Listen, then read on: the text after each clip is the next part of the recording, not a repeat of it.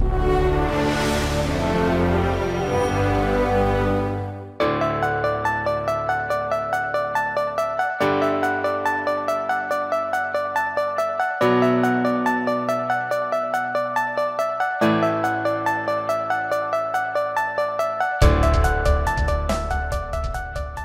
to the Japan Study Mission 2015. Tell me your name, tell me a little bit about yourself, and why did you come? I'm Glenn Bostock. I'm CEO and founder of SnapCab. We make a simple to install elevator interior system. And the reason I came to SnapCab is we've been in a high growth mode for a number of years now. And this last year, we almost doubled in size with employees. So with that, our lean culture was getting watered down. We had a nice culture going and it was getting watered down. And I realized for me to continue to grow my company, I have to develop the leaders under me. So I've brought my manufacturing manager, and my goal in life now is to turn the guys under me into leaders, and I hope their goal is to turn the people under them into leaders. Tell me about your organization. How big is it and what kind of challenges are you faced with today? All right, myself, I'm a cabinet maker. I grew up doing woodwork. My goal in 4th grade was to become a woodworker. I achieved that goal. I had no idea that I'd end up owning a manufacturing company. In 1998, I got into doing elevator remodeling, and we came up with a systematic approach to remodeling elevators. That led to a contract with Otis Elevator to do elevator interiors nationally. We made an elevator interior that shipped in a kit that reduced their installation time for an elevator interior from 4 days down to 1 day. Well, the challenges from that high growth was we were used to being craftsmen building things one at a time, and we had to be able to scale up, and I had to learn how to work on my business and not in it, and I needed all of my employees to help me create the processes and the systems that we needed to build the company.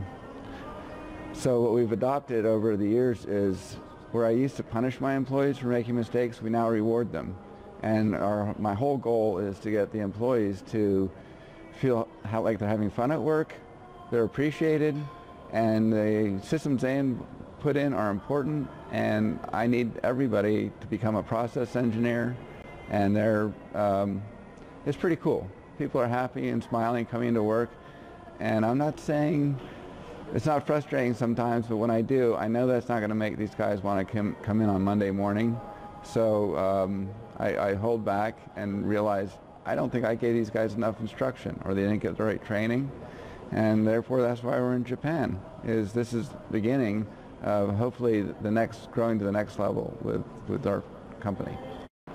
What do you hope to get out of this next week of travels? Well, something I've learned is you don't know what you don't know. And I think we've gotten the basics of lean down, but we've got a long ways to go. Now that I've had my eyes open to looking for waste, I see it everywhere.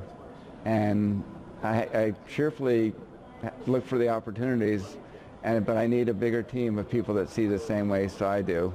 And so what I'm thinking of doing actually is creating possibly a contest of getting people to pitch in to help improve systems, and the prize would be, I'm thinking about bringing them back to Japan or doing other lean training. So using training as a prize and getting the guys to do some traveling and stuff. I think that'd be pretty cool. Excellent. Tell me one thing that you learned about lean leadership and how it applies to different businesses. What I've learned about lean leadership is it's a whole nother level of maturity, where when I first started in business, I was thinking about myself, and now I'm thinking about the team, and I'm learning how to sit in the back row and let the other guys take the limelight. There's a lot of counterintuitive things about lean. So it's helping me grow as a person. So I think that's what I'm learning.